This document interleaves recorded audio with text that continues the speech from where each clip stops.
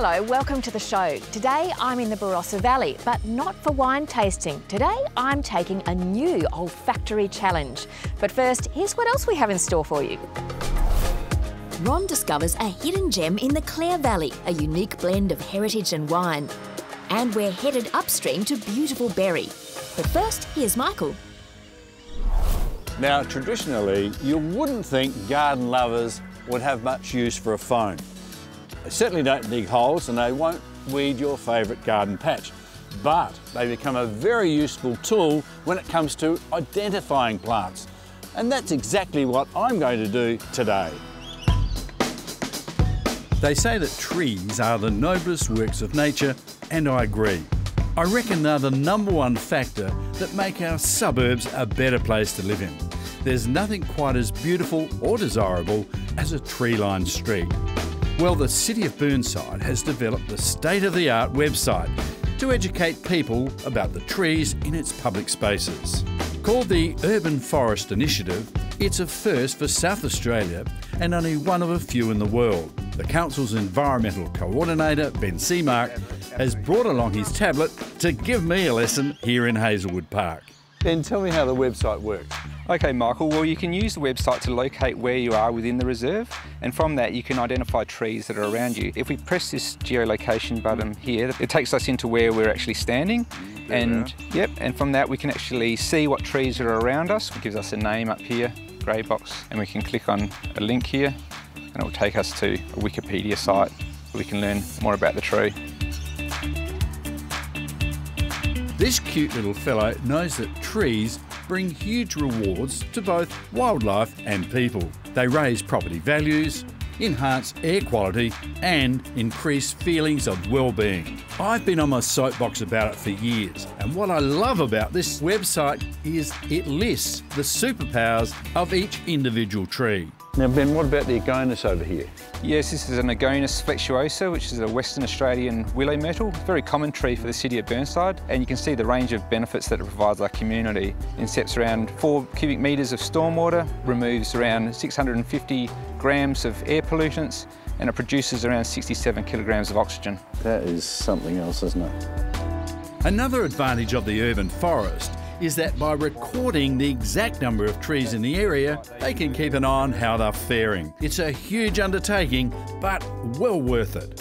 We've mapped around 36,000 trees. We've still got a lot more mapping to do. And is our tree canopy growing or dwindling at the moment? We undertook a study in 2016 and we identified that we've lost 10% of our canopy cover across the City of Burnside, so we want to address that and make sure we don't lose any more. And the website can help with that too. If you live in the area and have a spot you think could do with some greening up, just send a request to the council. 1, 2, 3. I've always been a tree hugger, and this magnificent gum holds special meaning to me and my family. It would take 9 people with joined hands to give this big old tree a hug. And I did that 30 years ago, and the kids that did that with me still talk about it. She's a beautiful old dame. There's lots of evidence to show that places like this make people feel more comfortable, relaxed and happier. And that's what we want to see continue through our parks and reserves. We want to make sure that these trees are here, not only for our current generation, but for future generations as well. Now, you don't need to be a computer genius to use the Urban Forest Initiative website. It really is a breeze. And even if you don't live in Burnside, it's a great tool to identify a species you're interested in and see if it's right for your home. So grab your phone and get planning and planting. Coming up, we head to the heart of the Riverland.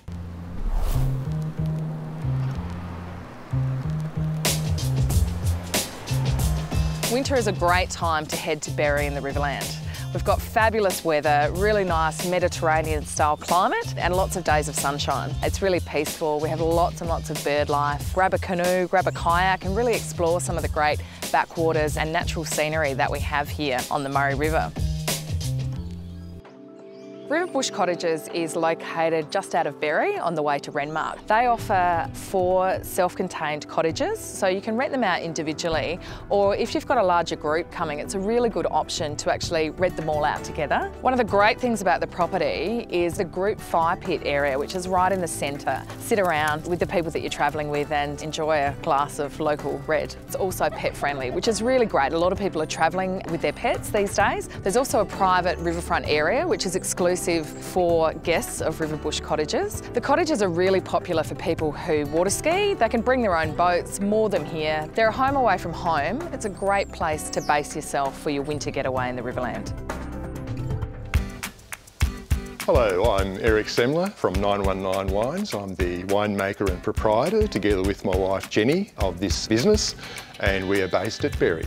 Here at 919 Wines, we believe very strongly in doing things ethically, and also our business is very much pointed at sustainability. So we therefore have 2 organically certified vineyards. All of our table wines are organically certified. We have pursued using Mediterranean varieties which suit our climate here, and that has worked wonderfully well in that we have wines which have flavour, they have depth and a softness on the palate which people love. Another thing that we really specialise in is fortified wine. We were very fortunate to win the Australian Winemaker of the Year from Wine State magazine. That wasn't only a win for us, but a win for the Riverland as well. If you visit 919 Wines, our cellar door is inside the winery, so it's quite a unique holistic experience here. You'll see wine styles you're not familiar with, but you'll always find something that you like. We promise you that. You'll always find something that you like. Hi, I'm Merle. Together with my husband Mark, we are the managers of the Berry Riverside Holiday Park. Our park is owned by the Berry War Memorial Community Centre. We're trying to make our park family friendly. Firstly, we have the beautiful swimming pools, we have jumping pillows, we have a fire pit, which is amazing. It's been an absolute winner in the park. We are going on to our new project, which is going to be up and running by the end of December, and that will be our mini golf. We have caravan sites, camping sites, cabins. They start from the very basic, going up to 2-bedroom, 3-bedroom. We also have our group stays facility, which is something that we're really proud of. It's a private facility. It has 15 bedrooms and can sleep up to 54 people. It also has a state-of-the-art catering kitchen, which can cater for up to 100 people. There's no reason for anybody not to come to Berry when it's winter. The days are beautiful. It is absolutely amazing. Next, where to design your own signature scent. You'll smell like a cinnamon bun. That's not a bad thing.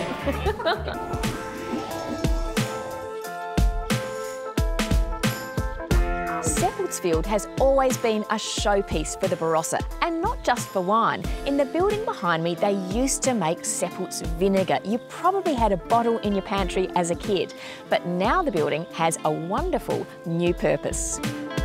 This 1880s beauty is now a temple to olive oil and just about everything you can make with it. The enterprise is called Vasse Virgin. Vasse being a place near Margaret River, the original home of the business, and virgin being, well, the purest of olive oils. Normally, I shake hands when I meet someone. Today, I make the acquaintance of Vasse Virgin's Ashley Keegan by exfoliating instead. It's so beautiful, smooth as. And once you've rinsed it off, then just sort of pat dry. The range of all natural soaps and body care products here is vast. But Ash explains the beginnings were very simple. 25 years ago, founders Louis and Edwina Sharini lived on a farm in Western Australia and were struggling to find natural products for their 3 kids with severe eczema. So they created their own. Necessity is the mother of invention, and they started with a pot on the stove and a wooden spoon, and basically to understand the products and understand the ingredients of the products that they're putting together. Now the business has created a new South Australian base as well, but still applies the same personal touch. We manufacture from scratch and it's very hands-on. And we do that in an amphitheatre where everybody can look at what we do with the banter between Jay manufacturing and the people walking through the door. I love that about it. It's just all out there for us to show the customers exactly what's going on with that. Its co-founder, Edwina Sharini herself, is going to guide me on the next part of my Vast Virgin voyage. Welcome to Natural Perfumery, ladies. Today we're going to learn about how to make a perfume that's made from essential oils, absolutes and CO2 extracts. Yes, the hands-on approach applies to visitors as well. You can book in for a lip balm workshop or a perfume masterclass like this and come away smelling like roses.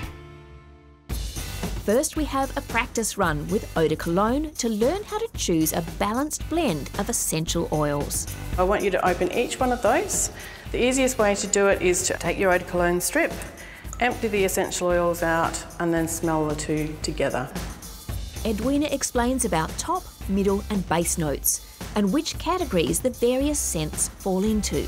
As you're smelling it, you'll actually get like a story. You'll have some woody notes and you'll have some floral notes and you'll have some spicy notes and you might identify something like pepper in it. So those sort of things are why we dilute the oil and how we can actually make a natural perfume out of it. There's a heady array to choose from, and it's vital to write down how much of each essential oil goes in because it's a very precise art. You'll smell like a cinnamon bun. Yeah, that's not a bad thing. Oh, that might work for me. Wet dog and sand shoes, I think I'll call this. When we've all had a good practice, it's time for the real thing. Edwina gives us a theme by way of a picture, and we try to recreate the mood it evokes. For my mountain lake, I'm looking for woody, earthy, cooling notes, and I'm completely absorbed in the process. I wouldn't call myself a perfume person, but I am calling this. This is way more fun than wine tasting. I cannot believe I just said that. I'm pretty pleased with the end results, bottled up to take home.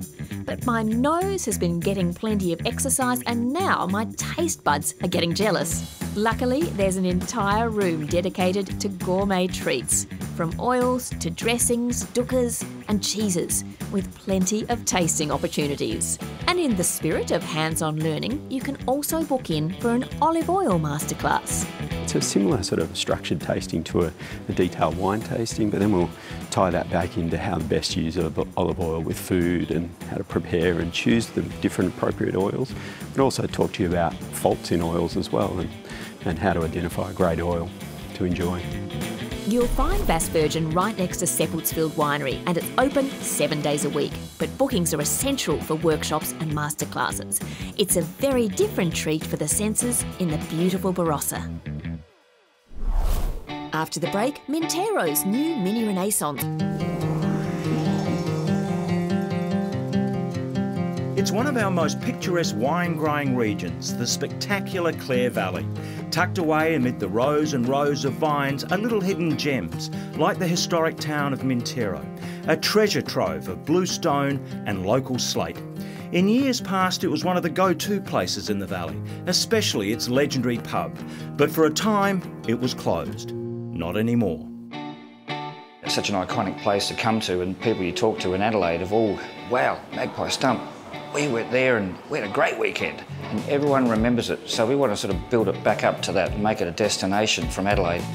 Originally built as a watering hole for bullockys transporting copper from Burra to Port Wakefield, the Magpie Stump's wood-fired oven is now ready to feed those heading to the valley for a well-earned break.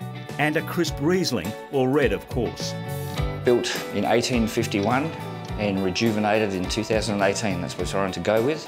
Everything is a total rebuild, so it's brand new. We've given it good legs to stand on for another good 100 years. That's music to the ears of Peter and Yvonne Cloak, the owners of Riesling Studios. They've recently completed a makeover on a former Mintero attraction.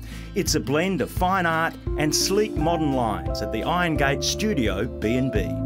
It was an art studio, and Peter and I came up with the idea that it would make beautiful accommodation. One thing that was missing in Mintero, even in the Clare Valley, there's not a lot of boutique accommodation.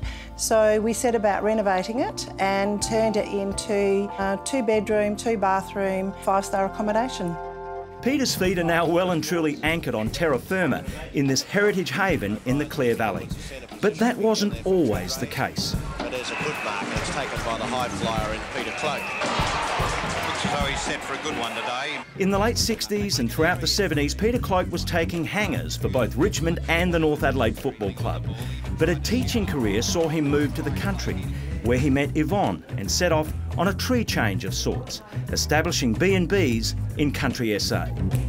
When I left North Adelaide, ended up going to Bordertown as a football coach up to Roxby Downs, and then we started to holiday in the Clare Valley. One holiday session we bought some B&Bs, and then I've been here in the Clare Valley for 13 years now. This is where we're going to be for the rest of our days.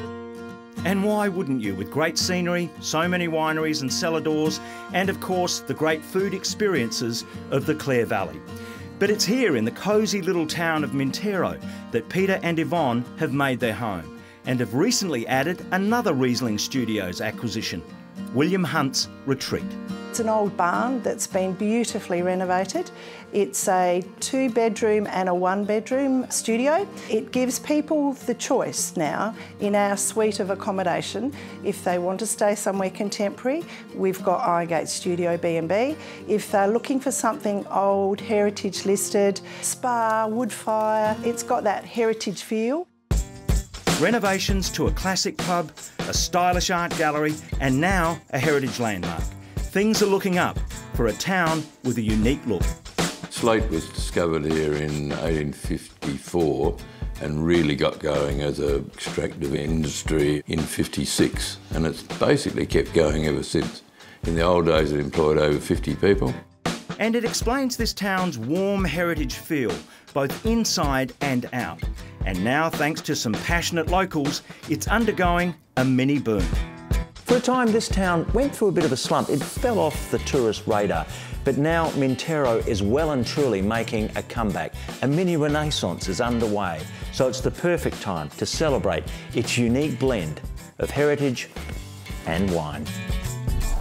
Why not share in Mintero's recent renaissance with a weekend away in the gorgeous Clare Valley? Riesling Studios can cater for your every need. For details, head to their website. Well, that's about it for this week's show, but don't forget, if you'd like any more details about the stories you've seen, have a look at our website and keep in touch on social media. We love to know what you've been up to. We'll see you next time. Bye for now.